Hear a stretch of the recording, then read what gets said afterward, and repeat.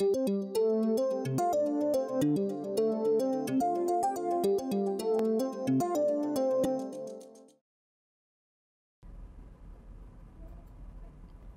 right, so if we're going to get quantitative about studying chemical reactions, we need to introduce a little bit of notation. And in particular, the most important thing to be able to talk about is to be able to quantify how much or how far a reaction has proceeded. And the variable that we use to do that is a variable that we'll call the extent of reaction. And conventionally, we use the variable xi to represent the extent of reaction. So because my handwriting is relatively bad, I'll point out that's the Greek letter xi. This is sort of the most unfortunate of the Greek letters. Everybody draws it a little bit differently. It's hard to draw in the first place. Everybody pronounces it a little bit differently. You might pronounce it xi or z or xi. But this is the Greek letter that we're stuck with conventionally as the extent of reaction. Because it's difficult to draw and difficult to say, many people just call this Greek letter squiggle. We sort of universally decided that xi is not a good name for this Greek letter. Often we use the name squiggle for this Greek variable. So if you hear me describing the variable squiggle, that's the one I'm talking about. But to illustrate what the extent of reaction means, we'll use an example. What it is the number of times that a reaction has proceeded. So if I use this example of H2 and Br2 reacting to form 2 molecules of HBr. Let me give you some initial conditions. Let's suppose that initially I have 2 moles of H2 and 3 moles of Br2. And I have no HBr initially. When the reaction proceeds, I could tell you how much H2 and Br2 I've reacted and how much HBr I've produced. Those values are all coupled to one another by the stoichiometry. Every time I react 1 molecule of H2, I have to also consume 1 molecule of Br2, and I'll produce exactly 2 molecules of HBr. So in terms of the extent of reaction, I might have lost some number of moles of H2. I must have lost the same number of moles of Br2, and I'll have gained exactly twice as many moles of HBr. So that's the purpose we use extent of reaction for. It's just the number of times a reaction has proceeded, which is coupled to the amount of reactants that I've lost and the amount of product that I've gained. So after the reaction has proceeded to this extent, I've got 2 minus xi moles of H2, 3 minus xi moles of Br2, and a total of 2 xi moles of HBr. So notice that in this table, since I have units of moles for my initial amounts of H2 and Br2, I'm using my extent of reaction also in units of moles. As with any quantity that represents the number of molecules, you can measure the number of molecules either as a literal count of the number of molecules or as a number of moles, and just use Avogadro's number to convert back and forth between them. The other thing to notice about this is both in this amount of change in the amount of reactants and products, as well as in this final equation, notice here these coefficients, -1, -1, +2, that appear in front of the extent of reaction. Notice 2 things about those coefficients. Number 1, they match the stoichiometric coefficients in the reaction. Again, because 1 mole and 1 mole turn into 2 moles, I lose 1 mole, lose 1 mole, gain 2 moles. So those extent of reaction is preceded by these stoichiometric coefficients.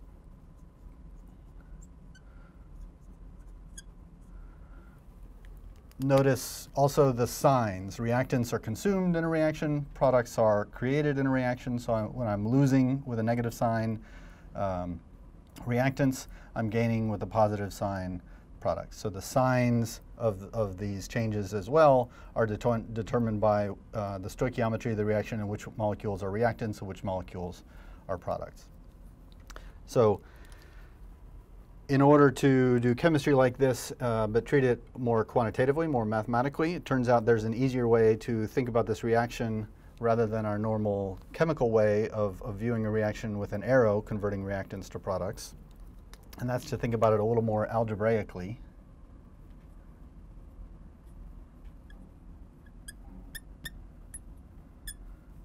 So it might seem strange at first glance, but we can also think of this reaction as saying a molecule of H2 and a molecule of Br2 is equal to 2 molecules of HBr, in the sense that these can be combined and generate these, or vice versa. If now that I've written this as a mathematical seeming equation rather than a chemical equation, if I manipulate it algebraically, let's say I move this H2 and Br2 over to the other side of the equal sign, then what I'll have is this strange looking equation.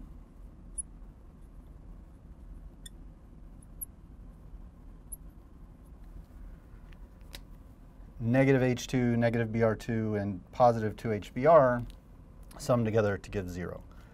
What that means when we interpret this equation as a chemical equation is that I can lose an H2 and lose a Br2 at the same time as I gain 2 HBrs, and that's okay. I haven't created or destroyed any atoms in that process. The advantage of writing the chemical reaction in this way is that now I can write this a little more generally. Notice also these stoichiometric coefficients that I pointed out in these expressions are exactly the same over here. I've got -1 copies of an H2 because H2 is a reactant and its stoichiometric coefficient is 1. -1 Br2 because it's a reactant and its stoichiometric coefficient is 1. Positive 2 HBrs because it's a product and its stoichiometric coefficient is 2. So that means I can write any chemical reaction as a sum of stoichiometric coefficients multiplied by the species. So -1 H2s, -1 Br2s, positive 2 HBrs all added up. Those are the stoichiometric coefficients of the species multiplying by the species themselves. So S sub I here is the name of one of my chemical species. Nu sub I are the stoichiometric coefficients. And remember, a stoichiometric coefficient isn't just the 1 or the 1 or the 2, it's 1 with a negative sign for any reactants, positive sign for any products. So this is a nice compact way of writing down a chemical reaction in a form that will let us manipulate it more mathematically. If I want to write the equivalent of this statement in this sort of reaction notation, number of moles of H2 after my reaction is the initial amount minus 1 times the extent of reaction in this case, or the initial amount plus the stoichiometric coefficient -1 multiplying the extent of reaction. So in the general case, I can say the amount of any reactant at some point at the end of a reaction, during a reaction, in the middle of a reaction, is however much I had to start with and naught, plus stoichiometric coefficient times the extent of reaction. If I've done the reaction 1 mole of times, then the number of each species I have is however much I had initially, plus 1 mole multiplied by the stoichiometric coefficient. Again, losing reactants, gaining products. That's all good. This tells me the change in the number of moles of any component. A very useful form that we will find for that reaction is when the reaction proceeds a little bit more or a little bit less, how much does the number of moles of a particular species change? What's changing when the reaction goes a little more or a little less is the extent of reaction. Every time the reaction goes 1 time, I generate some number of moles of each product and consume some number of moles of each reactant. So whether we think about this as an infinitesimally small change in the number of moles, or you can in fact think of this as taking the differential of this expression, the change in number of moles, the initial amount doesn't change. The only thing that's changing is the extent of reaction. So the change in number of moles is equal to stoichiometric coefficient multiplied by dxc, the differentially small change in the extent of reaction. So this is an equation that we'll use again in the future that will help us understand when the reaction shifts a little forward, shift a little backwards, quantitatively how much am I changing the amount of each species in that reaction. And then being able to use this reaction notation in a mathematical sense, will help us understand chemical equilibrium in a quantitative way.